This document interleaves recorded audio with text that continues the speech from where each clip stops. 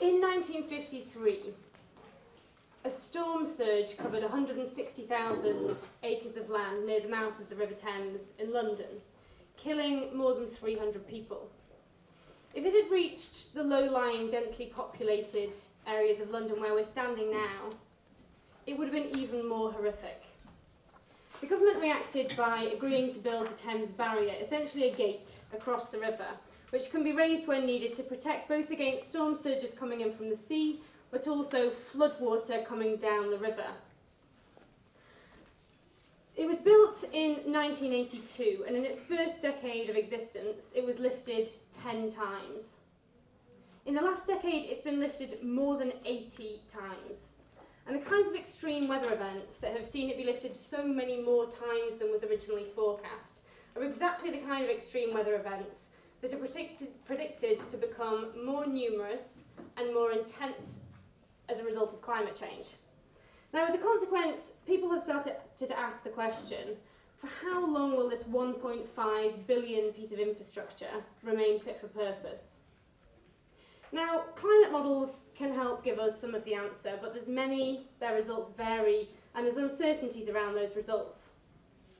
The innovation that I want to talk about today will allow us to collect data about the climate at 10 times the accuracy that we're currently able to, constraining those uncertainties in the models and helping us to determine which climate models to base our investment decisions on much more quickly than we're currently able to. But back to the problem. This chart is from the Intergovernmental Panel on Climate Change, and it shows two different scenarios for what the future temperature rise will be by the end of the century, given two different input emissions. The blue line at the bottom is the likely temperature rise if we immediately start to reduce emissions and carry on doing so quite sharply. The red line at the top is if we carry on emitting as now. And the fuzzy bands around both of these two are the uncertainties, so the different answers to the question, what would happen with this level of input emissions? As you can see, the uncertainties are unpredictably and unacceptably large. Just to take the red band, for example, what that's saying is, if we carry on emitting at our current rate, the answer to the question, what will the temperature be by the end of the century, is it will be somewhere between 3 degrees more than now and 5.5 degrees more than now, which corresponds to a massive range in the potential impacts that we would see, and a huge range in the amount of investment that we would need to be able to adapt. So why can't we get the kind of accuracies that we need in the measurements to predict the level of climate change more accurately? Well, the answer is that we're trying to detect very small trends against a very large background of natural variability. Something like 0.2 of a degree of temperature rise, for example, against a natural variability that sees the temperature vary 10, 15, 20 degrees even on any given day, let alone around the globe. So the measurements have to be very accurate, and the problem is calibration. I work for the National Physical Laboratory in the UK with a National Measurement Institute, and we were set up in 1900 to provide traceable measurements to science and industry. Our lab, and many like it around the world, will calibrate satellite images using instruments like this cryogenic solar absolute radiometer. It measures optical power or light at very high accuracies. And the way that it works is it's a very cold black cavity on the inside that heats up when you shine light on it. When the light is off, you can then obtain that same temperature rise using electrical power, and then you can deduce the optical power from the electrical power. So we can calibrate the instruments very accurately in the lab using this kind of kit, but then the rigours of the launch and the harsh space environment mean that calibration is lost in orbit. Instruments will drift. This chart shows the drift in an instrument called VERS, launched by NASA, and the lines are different spectral bands. You'll see over a period of 10 months, some of the spectral bands are out now by 15 or 30%, and that's over 10 months. Obviously, we can calibrate the instruments once the satellite is in orbit, and there's two main ways of doing that, but both have their limitations. The first way is by very accurately mapping a piece of ground, in this case the Antarctic snowfield, whilst some locals are investigating.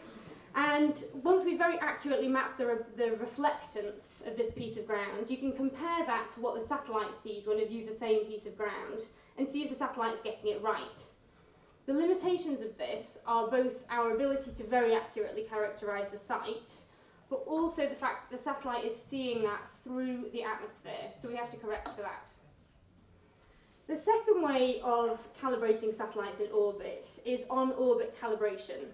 And it works by having a source of light mounted on the satellite, like a lamp, or actually in some cases the sun is used, shining it onto a diffuser into the imager, and when you know the brightness of the lamp or the sun, you can compare that to what the imager is seeing. The limitations of this are that this calibration system, the lamp plus diffuser, or even the sun plus diffuser, can degrade itself in orbit. So although we know how much the imager degraded by, we don't know how much the calibration system degraded by, and we can't correct for that. So the upshot of all of this is that currently our best systems are able to collect data about the climate are only within 2 to 3% uncertainty. And what that means is it's going to take us between 30 to 50 years, potentially even longer for some parameters, to detect the trends in the climate, to know which climate models are getting it right, and which to base our investment decisions on.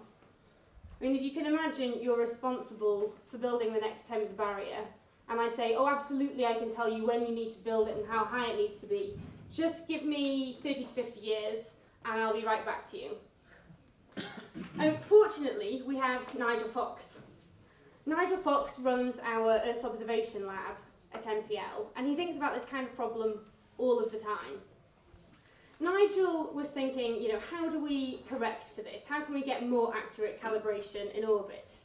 Wouldn't it be great if I could launch myself onto a satellite with the SAR that we use in the lab and calibrate it once it's up there? Now, the kind of satellites that we're dealing with don't take that kind of payload. Sorry, Nigel. But he came up with a way of miniaturising it and mounting it onto a satellite so that it could calibrate satellites whilst they're in orbit.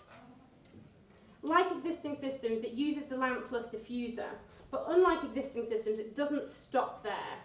It can detect how much that calibration system has degraded, so we can account for that and correct for that as well. It works by shining a laser into this black cavity and then onto the diffuser, so we know by how much that system degraded. Now, you might be sitting there thinking, great, so we get that you've taken this calibration chain one step further back, but how do we know how much the SAR degraded by? Isn't that going to hamper us? And the answer is no. The SAR is coated on the inside with the blackest material on Earth. It lets out less than 0.002% of the light that enters it, which is a UK first. It's carbon nanotubes. This cavity could degrade by a factor of 100 and still give us the accuracies that we need for climate. So across all of that, we can now, if we can launch this satellite, detect climate data at the kind of accuracies that are 10 times better than we can at the minute. 0.3% uncertainty rather than the 2 to 3% that we can currently get, which means that we can bring forward the time that we know which climate models to depend on by a factor of 2 or 3 times. A US economist working with NASA has calculated that that would save about $5 trillion, in fact between $5 and $30 trillion, which is a large range, but both very big numbers, as a result of the better and more timely investment decisions that you would make about adapting to climate change.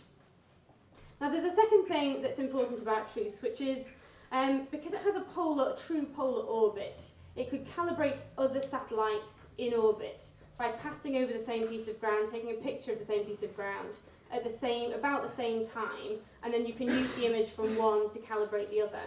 So you don't just get one super accurate satellite, you get to upgrade the whole Earth observing system. Imagine the kind of difference that that could make to existing satellite services like precision farming or mapping forest cover, pollution monitoring.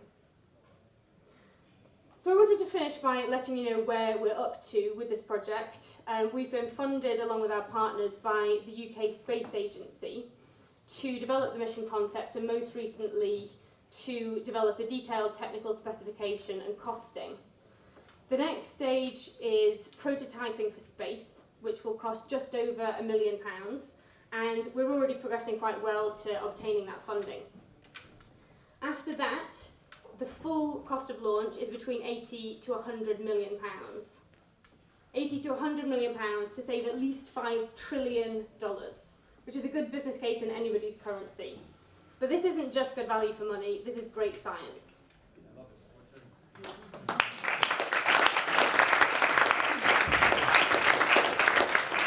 Thank you, Jane. And similar, what are the big challenges that you're sort of currently facing, and where sort of could we pick these fantastic brains and get some ideas?